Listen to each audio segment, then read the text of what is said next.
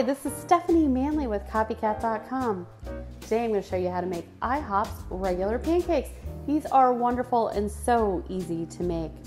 Now I have a few simple ingredients in here. I have flour, a beaten egg, some vegetable oil, some buttermilk. I have a little bit of sugar.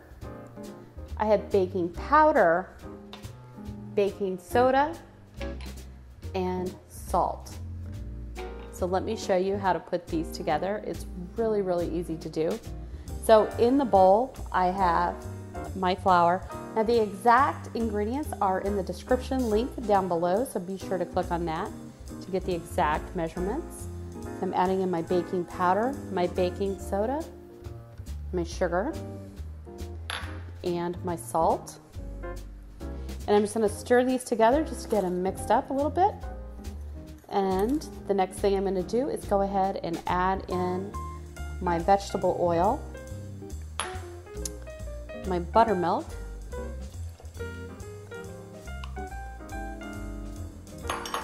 and 1 beaten egg.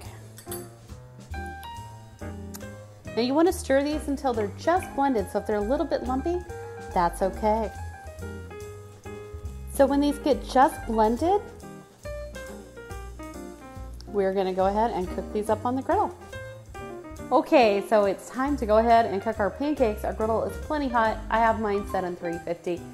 If you don't have a griddle, you can go ahead and use a skillet. Now I put a little bit of nonstick spray on my skillet, and now I'm going to use a ladle here to go ahead and ladle out the pancakes. I like to use a ladle because that way I'm getting nice and even pancakes. I'm going to spread them out, make them look kind of round, and we're going to go ahead and cook these up.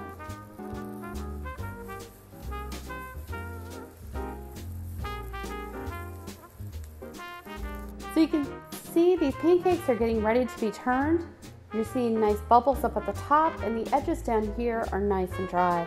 If we flip them over now, they'll be nice and golden. They look fantastic, right? So after about a minute, these pancakes are done, so go ahead and plate them up and go ahead and get ready to use your pancakes.